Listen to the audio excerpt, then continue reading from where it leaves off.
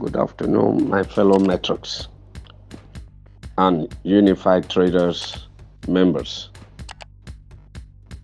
This is to inform you about the updates that we gather from our Grand Pressure Group meeting yesterday. First of all, I want to thank every one of you for all your congratulatory messages as regards my birthday. And I also want to say, may peace and blessing of the Lord be with you guys, and the blessing of our house will continue to increase in this cooperative in Jesus' name. First of all, the meeting started around little minute after 11, and the chairman of our Grand Pressure Group River State chapter, in the person of Ambassador Comrade Sylvester, eventually briefed the house for a while to tell us about the new developments and to tell us about facts, which of course are cogent. But before I go on, I would like to also inform you that about 3 or 4 members of our cooperatives were present. The president of Reverend Metrics Reverend Duru, Metrics Barnabas, and Metrics Daniel Ogona, the vice president of Metrics Cooperative, and as well as my humble self. Well, we were brief. I'll go straight to the point. It is no news again that there's no grant coming from UAAG. And the one we have right now is the government palliative, which is being championed and to be executed by our Grand Pressure Group in collaboration with the government committee. If you check yesterday's newspapers, you will see the palliative that has already been announced by the federal government. And this, of course, is a good news for us that we will have to manage. And I sincerely told the gathering there yesterday that I, for person, is happy with the current development. And if the government can do that for us, at least it will reduce the pressure that we have, and it will also break the jinx of failed grant in Nigeria. So that is exactly what happened yesterday.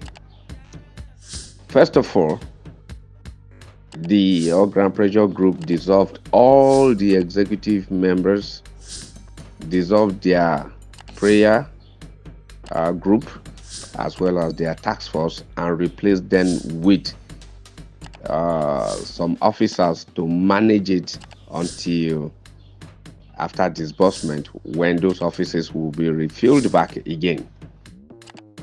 Then, secondly, it is the grant. The grant is going to be 320 million naira, which of course it is said that 300,000 naira each to all beneficiaries, while the cooperative or the NGO owners have the 20 million naira. Number 2, the major aspect of the whole thing is going to be projects. There's going to be project in the 774 local government area of Nigeria, and to be handled by all the NGOs owners, as well as executed in their local government of existence. So this is what the are going to do is going to be in various projects. Then number 3 is there are going to be coordinators, the zonal coordinators and state coordinators. So, and of course, the one for South has been arranged and looked into, and we are gathering ourselves together so that we are waiting for the announcement by the government themselves. So we don't know the zonal coordinator yet, and we don't even know the state coordinators yet. But we have all submitted. I think they have also, the River State chapter has submitted names, and they are waiting for approval. This, of course, what will be their job? The zonal coordinators are to coordinate each of the 6 states in the 6 geographical zone of Nigeria, while the state coordinator will look after all the disbursement and execution of the grant. We also learned that our chairman, in the person of Ambassador Comrade Sylvester, and our PRO, in the person of Ambassador Comrade Adamson, aka Kapo, they will be working from Abuja headquarters of the All Grant Pressure Group to see to the smooth disbursement execution of the grant.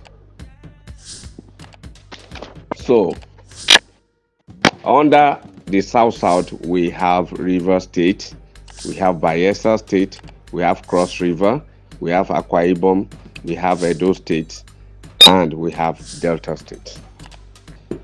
So these are the major highlight of the meeting yesterday. The meeting didn't last long because everything was done smoothly and sharp. And the meeting closes as well as eventually everybody dispersed. But along the line, lastly, people came asking me questions about the Wema Bank, and I told them that anybody that has applied for the Wema Bank loan from Matrix Cooperative, most people does not even know the cooperative that is really handling that. A lot of people are ignorant of most of the things they are doing. So, and they got angry, aggravated unnecessarily. All everybody wants is the money. They don't want to know where the money is coming from or who is doing it. They always want to hold one person responsible, just like they are holding me responsible for the Wema Bank. And in our last meeting, we have said that all the people who need a refund should come to the Matrix Cooperative office and fill a refund form so that in due season we can refund their money. And for our members or anybody who is interested, they can eventually transfer their payment to the housing unit, which we are already gotten a contract for. So I think that is that. So now that it is very clear, we have to go back to our drawing board so that we can start putting all our records straight, because any moment from now the money will hit our account and we will have to disburse to ourselves. I want to say thank you. If you have any matter whatsoever regarding this, whether you want to cross-check your names or you want to confirm things as regards our cooperative document as well as data, you can come to the office from Monday to Friday, 8 a.m. to 5 p.m. daily. So If you have anything you want to make a request, or you want to confirm, or you want to see through, it is very, very necessary. If you want to come, then you can come to the office. The office is open. Or if you have any matter arising that you want to trash, that is bothering you, you can come to the office. I want to thank you very much, and I say have a good evening. I remain the chairman and president at EBS, Matrix Cooperative Investment and Credit Society. It's me, Ambassador Dr. Larry. Thank you.